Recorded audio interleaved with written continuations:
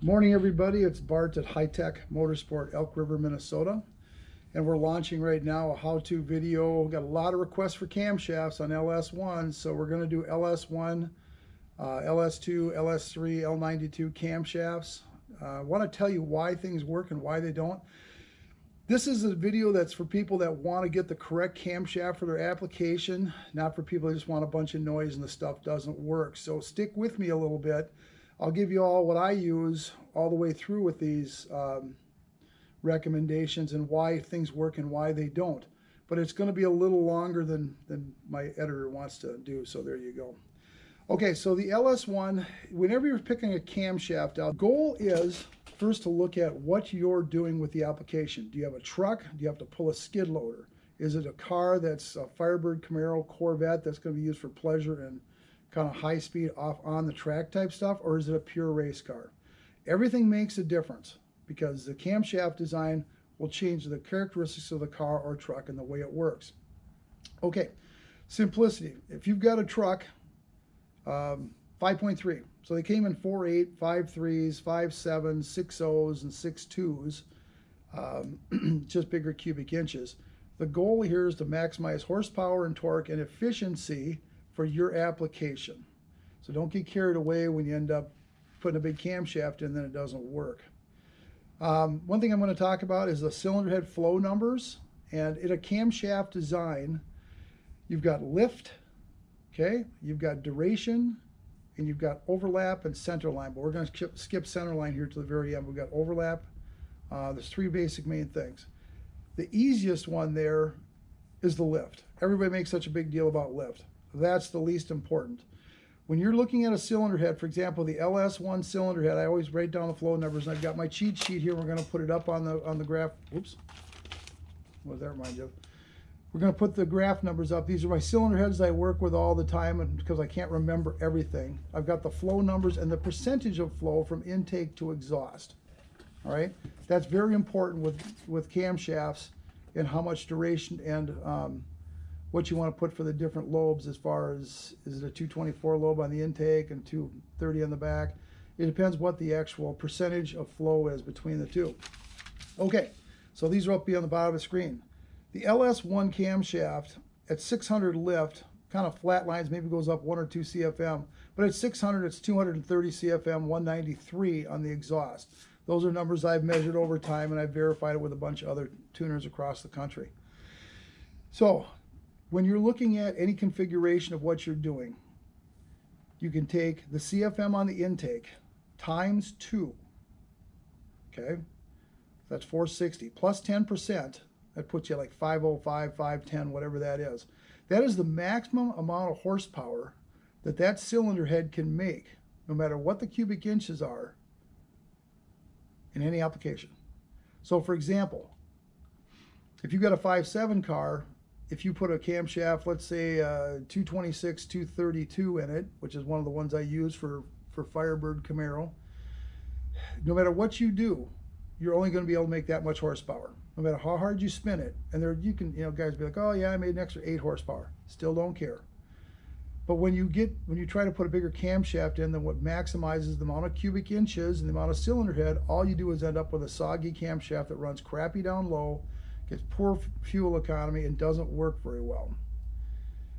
All right, continuing on with this stuff. So the lift is easy, 600, 600, 600. I did all kinds of work with cranking up the lift, down lift, taking the exhaust and knocking it down, trying to get better flow on the exhaust side over time. Didn't make a whole lot of difference, and it's, in simplicity's sake, what you want to do is you want to go to the maximum or close to the maximum flow number for the intake side and the exhaust side, and just put the lift up there.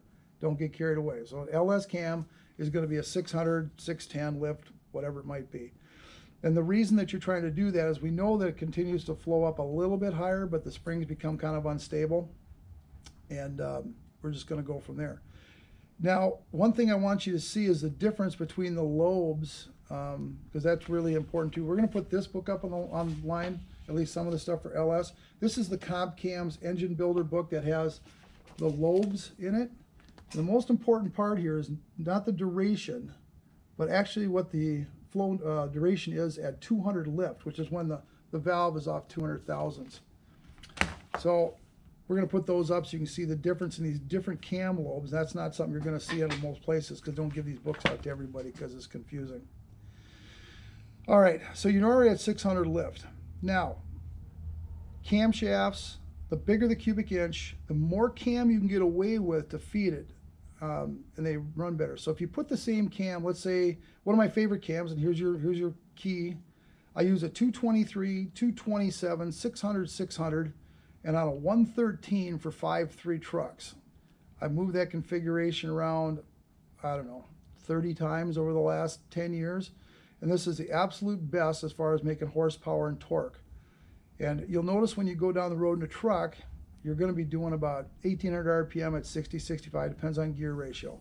So you've got to make sure the camshaft works at least a little bit at that RPM. Otherwise, the thing just doesn't pull right, and your fuel economy is a damn disaster. It's just pretty darn important. So the 223, 227, 600, 600, 113, we'll end up making 4 1/4 horse and 425 foot-pounds of torque. I like square motors because they tend to run and pull really good. But once again, with a 5.3, you've got 327 cubic inches. So you know that with 327 cubes, the best you can hope for, if you watched any of my other videos, 1.5 horsepower per cube, which puts you at 480, 500, which is just about perfect for that LS cylinder head. Now, can you make a little bit more with some port work and that type of thing? Sure, but for the most part, all you're doing is grasping at straws, trying to make things work that don't really want to mechanically go there. There's always a limiting factor in your engine, always, whether it's cubic inches, intake manifold, exhaust manifold, throttle body, somewhere back in the muffler section where it's blocking, whatever it might be. There's always a limiting factor. But if you can get the camshaft set up so it's going to want to make 1.5 horsepower per cube or close to it, and 1.3 to 1.4 foot-pounds of torque, this is all at the crank, you got yourself a winner. The problem comes in when somebody puts a big camshaft in a truck, let's say a 236, 246, it ends up running really poorly and gets crappy gas mileage and will not pull its way out of a wet paper bag, and people are very disappointed. So let's get you on the right step there. Same thing with the 4.8, the baby cam. I usually nick that down by 2 degrees. So instead of 223, I'm running a 221 and 225. The extra cubic inches to the 5.3 helps the motor pull a little bit better. Will actually work the cubic inches, work the camshaft and the cylinder head better than the 4.8. But the 4.8 works just fine. So then you go to the 5.7, which is Corvette, and 6.0. They got the LS1 configuration cathedral ports. I use a bigger cam there because most of the time they're used for either a street strip application or a nasty street. I have done road race cams. So the one I always use in the 5.7 for guys with spirited driving skills is I'll use a 226, 234, 600, 600, and I'll put it on a 112 lobe sep. Now we're going to go into lobe sep here a little later, how it looks and how it works. But that camshaft works really good for people that want to be shifting up at about 6,500. It'll maximize cubic inches. It's a little fussy down low and gives you kind of a grumpy idle.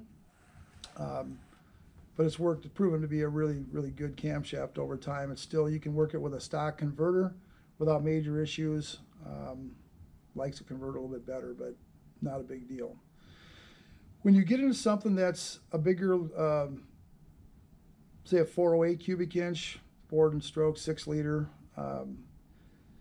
The LS1 cylinder head is really kind of restricting. I did one of these back in the early days of my own Corvette. We tried putting a big camshaft to it. We did get the thing to make 625 horse at the crank.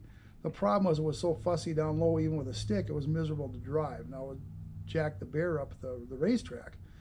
But it was a bad cylinder head, even though we cleaned them up to work with, because the cylinder head was maxing out not the cubic inches. We did make 1.5. We were hoping for better than that. So if you're going to road race, that type of stuff, that one did have a 242, 252 in it, 6 1/4, 6 1/4, and we put that on a 111. Don't recommend that one. That was a kind of a bad choice. We ended up changing it out later on, but that will get you around the racetrack in a heck of a hurry, but it only works from about 3,500 to 6,500 or 7,000. So be aware of that situation. Okay, now we're going to get to the meat and potatoes and why that works. So you've got all the cliff notes right there. If you want to jump off the video, that's fine. If you want to learn more, here we go. So your roller cam configuration, I'm going to hold these up right here. This is your flat tapping cam. This is the old-fashioned. See how that's pear-shaped right there? Real pear-shaped, so the lobe comes up real soft, and there's not a lot of duration up here at the very top where your valve is flowing a bunch. Here's a roller cam, and this is a stock roller cam. This is not even one of the nasty ones that's got the new lobes. See how this lobe is very aggressive going up? That's because you've got rollers right there. So you can take advantage of the roller lifter that you can't with a flat tap it. And the big thing is, in this book from Comp, they've got roller lifters that are really, really aggressive. So you can have your cake and eat it too. You can have a short duration cam, still fills the cylinder head and fills the cylinder to maximum, and have a nice big fat torque curve with good idle characteristics and maximize out your cubic inches. That's what we usually shoot for here at High Tech. Okay, so now we're going to get into the part about lobe separation and what goes on. Lobe separation is, simply put, it's the top of the lobe to the top of the lobe. Now, when you get bigger lobes, you end up with the lobe step stays the same, but your overlap comes more because the lobes are bigger. Now, when that happens, you get a poopy idle and things start to come, they get progressively worse for idle characteristics, but they work better up high. So when you're looking at the lobe sep, so if you've got a cam, let's say that's for easy sake, 230 degree, and put it on a 112, and then you've got a cam that's a 220 and put it on the same 112, that thing is 10 degrees difference in overlap. I call it true overlap. And there's a website called Wallace Racing, and they've got a great camshaft event calculator, and also it shows you what true overlap is. Now I've got 6 or 7 pages, I'll put some of these up, of cams I've used and cams that I've looked at, and that shows what the true overlap is. And usually for a truck, you want to be true overlap between -1 and +1. That works the best for trucks that are trying to pull anything. And for stuff that's spirited street, you want to be anywhere in that 3 to 5 degrees of true overlap.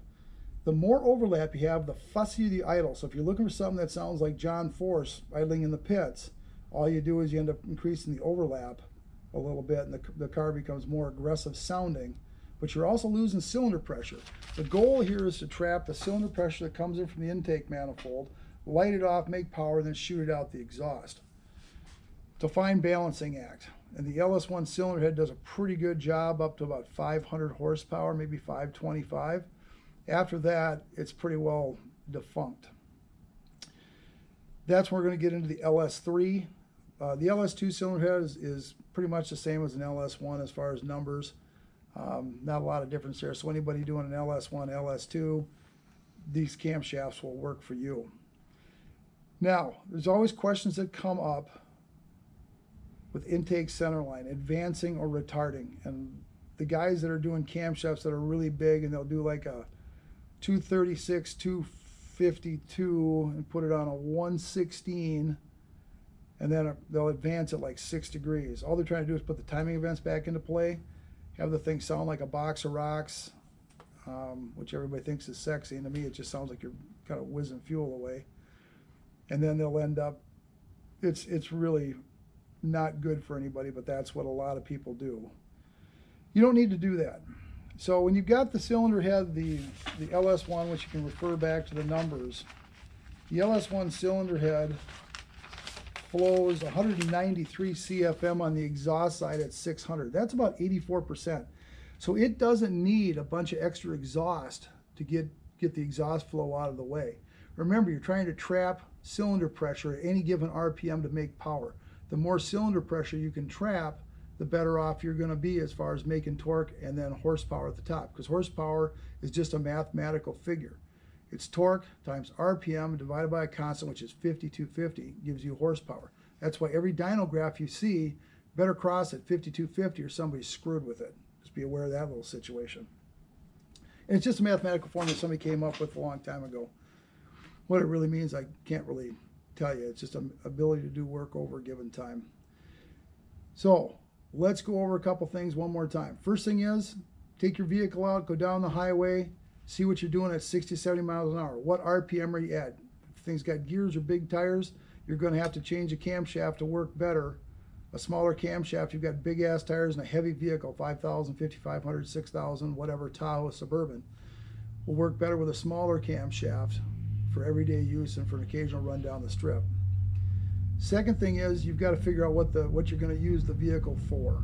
That's critical on that. So if you think you're going to go to the racetrack all the time, great. Tear the seats out, tear the radio out, take the plates off of it, take the AC off of it. Everything comes off it. Well, if you're saying, well, I can't do that because I got to drive it to work, that's not a race car. So don't get a camshaft for a race car that you're not going to actually race. It won't work well and you'll be unhappy. Third thing is, don't try to make the cylinder heads do something they won't do. Back in my day with the old 202 Camelback heads, we had to use big camshafts because first of all, we had flat tappet cams. They were kind of crappy for the amount of duration they could do at 200.